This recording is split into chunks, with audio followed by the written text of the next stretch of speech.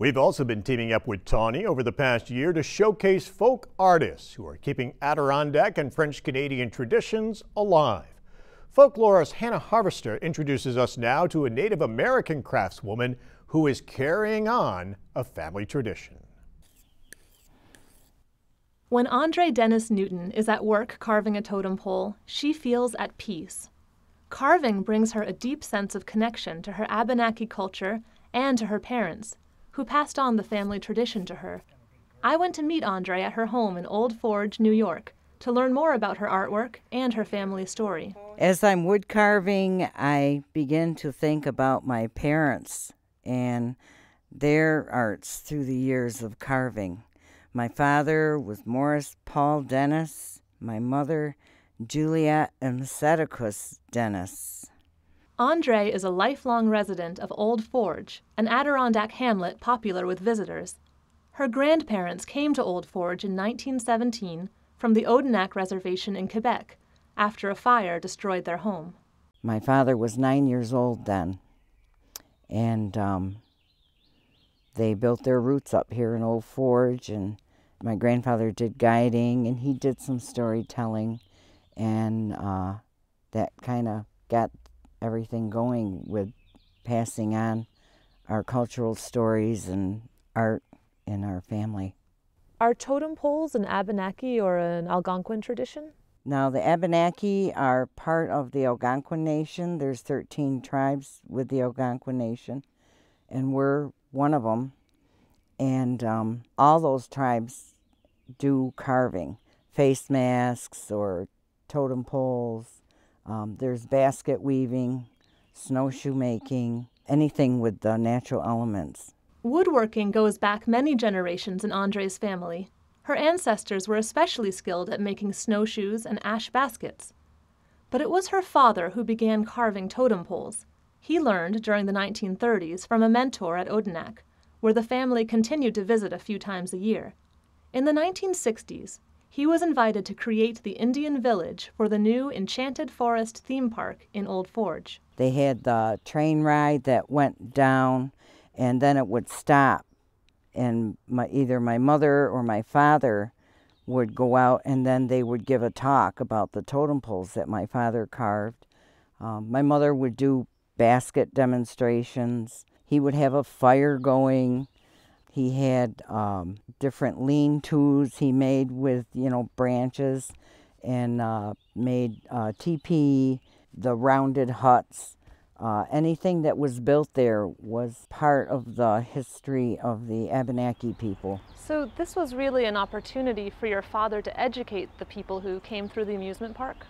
I think it was to educate the people, but I also think that it was a sense for him to hang on to his culture. Andre was to carry on her father's passion for both carving and storytelling. Today, when giving a workshop or demonstration, she loves telling Algonquin stories and sharing her culture with others through her art, as her father did. But as a child, she never thought she would become a carver, and never had a formal lesson from her father. It was only after his death that she discovered her gift. I was invited to restore one of my father's totem poles through Dan Tickner. They have a canoe place on the Moose River.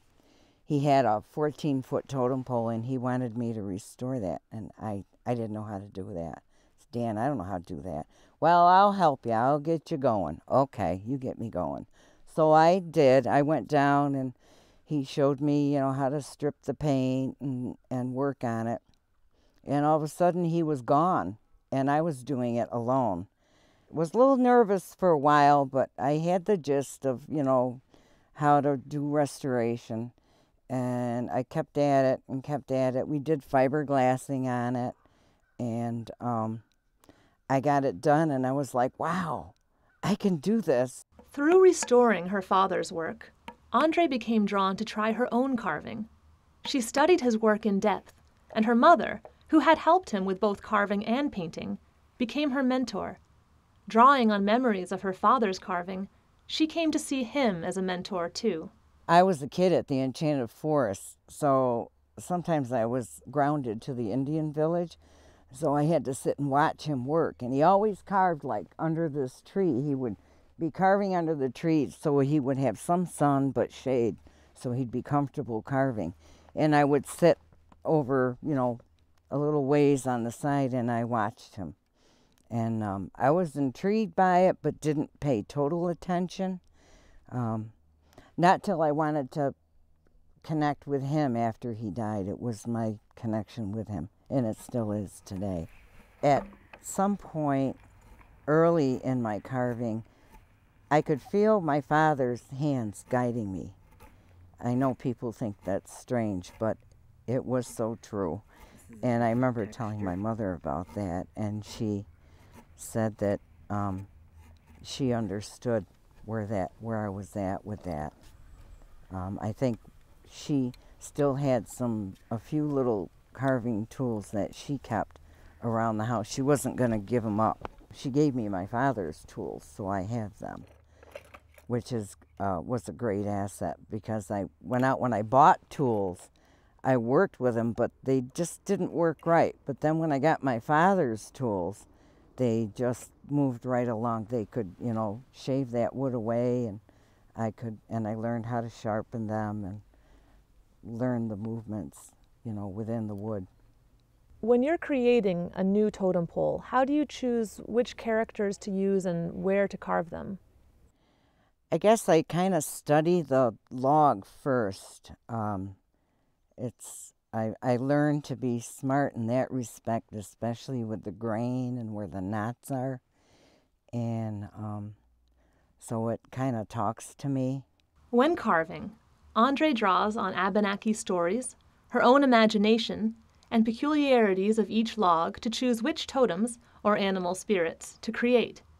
She also follows her father's structure, often placing a bird on the top and a symbolically strong animal at the bottom. Well, this particular one, I carved a seer on the top. He's like the wise old owl watching over the village. This is the turtle here. Like my father, I carved 13 humps on turtle's back to represent 13 moons in the calendar year. Also, there's 13 tribes to the Algonquin Nation, which the Abenakis are part of. Here is the fox. He's a trickster, one to watch out for. And at the bottom of the totem pole, I have the bear with the fire. He's very strong, and he also guards the village as he prowls around during the night. So what are the first steps to beginning to carve a new animal? The first steps are checking out the grain of the wood. I'm just thinking about a story to tell from top going down. And right now I'm at the 6-point buck that I'm going to embed within this wood.